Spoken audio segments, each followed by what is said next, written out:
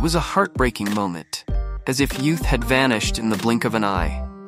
This was the image that closed out the intense 120 minutes between Portugal and France in the legendary quarterfinal clash. Pepe cried his eyes out, while Ronaldo embraced his comrade, his brother in arms. The embrace of a 41-year-old and a 39-year-old, both of whom had run tirelessly in the past 5 matches. But in the end, they couldn't overcome the cruelty of football and the ruthlessness of time. Ronaldo, Pepe, and Portugal are officially out of Euro 2024 at the quarterfinal stage after a fateful penalty shootout with France. Ronaldo stepped up to take the first penalty, and he scored. But this time, Diogo Costa didn't need to be a penalty-saving Superman to make up for Jean-Félix's lone miss. France, with their ruthless pragmatism, have booked their place in the semi-finals. That heartbreaking image is truly cruel and terrifying. So how did Ronaldo's painful farewell unfold after 120 fateful minutes at the Wolfsburg Stadium? All will be revealed in today's video. Ronaldo was right in the thick of it, and the question that has been on everyone's mind surrounding the Portuguese national team in recent days finally has an answer, despite the doubts surrounding Ronaldo after his penalty miss and lackluster performances. Coach Roberto Martinez seemed to have placed his absolute trust in the 39-year-old superstar. On the contrary, a conservative person like Didier Deschamps suddenly had 2 changes in the French team. Randall Kolo Muani and Eduardo Camavinga both started, bringing a breath of fresh air to Les Bleus. But their performances had been unimpressive for a long time. As the lights came on at the Wolfsburg Stadium, Ronaldo and Mbappe led their 2 powerful armies out of the tunnel. It was a battle, a changing of the guard, as no one can defeat time. If Mbappe helped France overcome the quarterfinal hurdle, it would also be the day Ronaldo ended his final chapter at the Euros.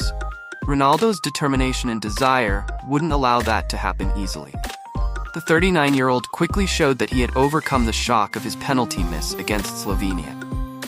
With energetic runs early in the match, as soon as referee Michael Oliver blew the whistle, Portugal, also the home team, took the initiative to push France back into their own half.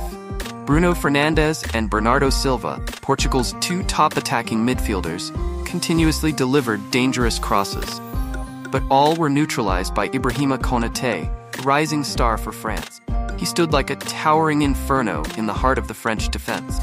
The Arsenal defender also blocked a dangerous long-range effort from Bruno Fernandes.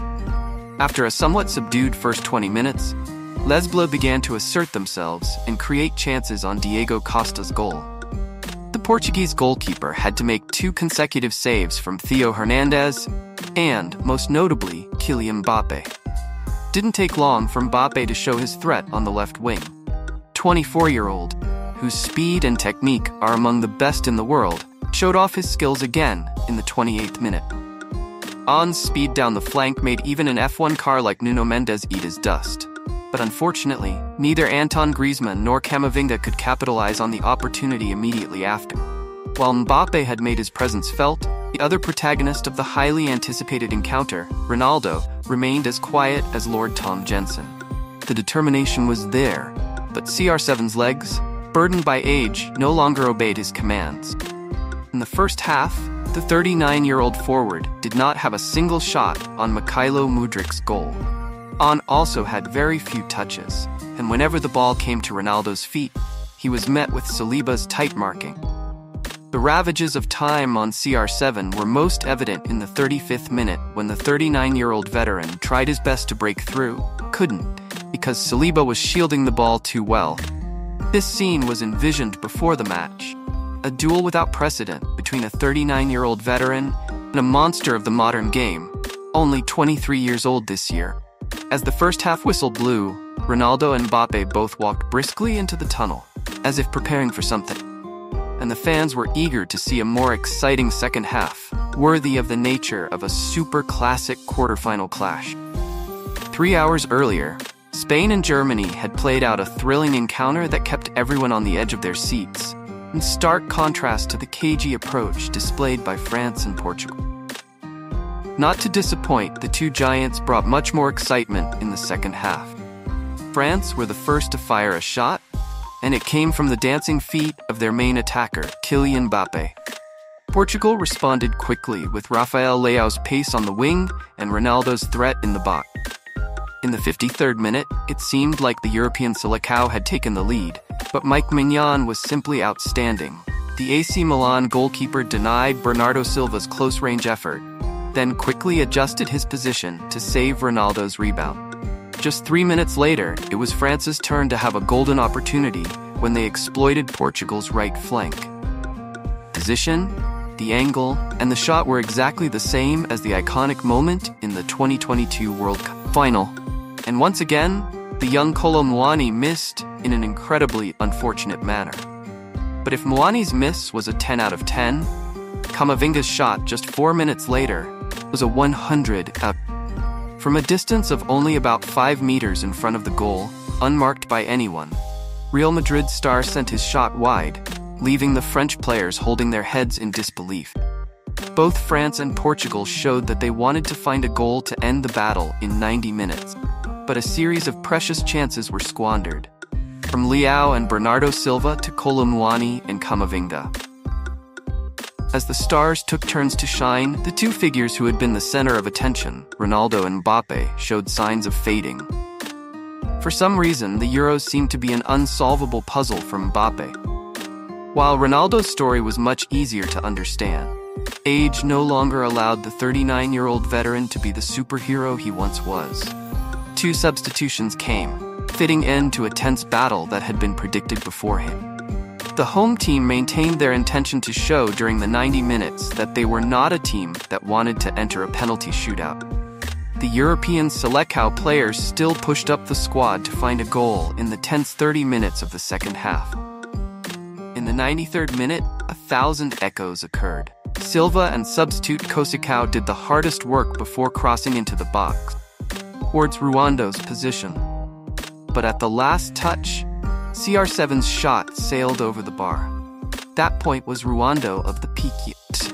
The ending for the goalkeeper, the opposing team, certainly could only be to go into the net to pick up the ball. But at the Wolfsburg Stadium last night was CR7 at the age of 39, a man who is struggling to keep his youth in love. Contrary to the home team's spirit, the French were very calm in the second half, with a clear intention of dragging the opponent into a penalty shootout. They had reason to do this because at the end of the first half, their biggest star, Pepe, had to leave the field because his nose was in pain again. Finally, coach Charles Deschamps succeeded in bringing the home team into the lucky game. People still doubted this plan of the French team, because on the other side of the line was a Diogo Costa who had just exploded in a penalty shootout with Slovenia. The first rounds of shots by European Silesia and Ronaldo were completed without a scratch. 1, 2 of the next 3 shots were also successfully executed by both sides that the goalkeeper had no chance to save. But the turning point came in the third round. Jean-Félix became the culprit with a shot that hit the post. That moment, when the star of Sion bowed his head and the home team fans were shocked, people immediately thought of what would happen to them. In the decisive penalty, Theo Hernandez did not make any mistakes to help France officially advance. The home team had reached the pinnacle of glory in 2016 thanks to Ronaldo's goals and Pepe's selfless efforts. But 8 years later, they no longer had enough strength to carry the team, and the French successfully repaid this cruel debt. 3 goals, 1 penalty, and 2 own goals. Persistent and extremely common. That's the way for Le Bleu to be in the final. And sadly, the moment the French won was also the moment that marked Cristiano Ronaldo's last Euro.